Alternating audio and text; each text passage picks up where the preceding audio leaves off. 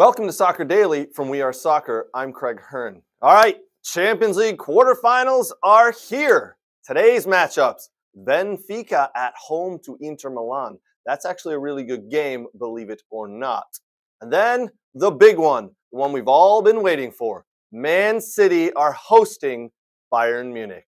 This is going to be a game of tactical geniuses going at it. We've got Tuchel on one side, Pep Guardiola on the other.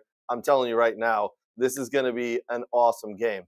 For both of these games, the return fixtures are being played next week.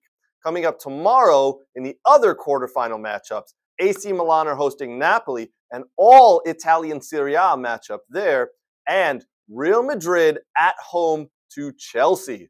Another big game there. Both teams lost in their domestic leagues over the weekend. Real Madrid losing a thriller to Villarreal 3-2, and Chelsea losing to Wolves 1-0. Kind of a stale game there from them.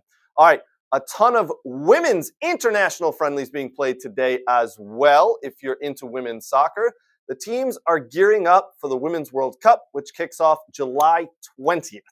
Yes, it's early days, early preparations, but the teams are getting ready for it.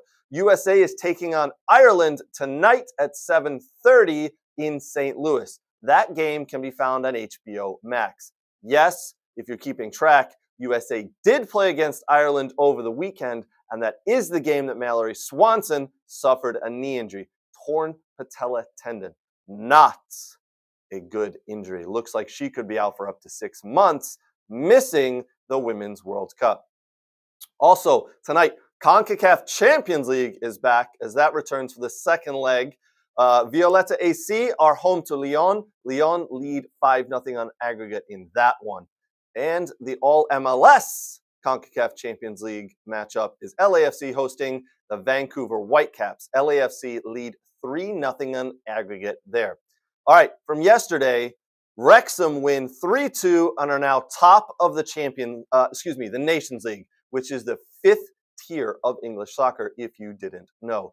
And if you didn't see the ending to the Wrexham-Notts County game yesterday, where goalkeeper Ben Foster made an amazing penalty save in the final minute of the game to win that one 3-2 for Wrexham, well, you must be living under a rock because it's been all over social media and everybody from ESPN all the way down to the kid in 4th grade have been talking about it.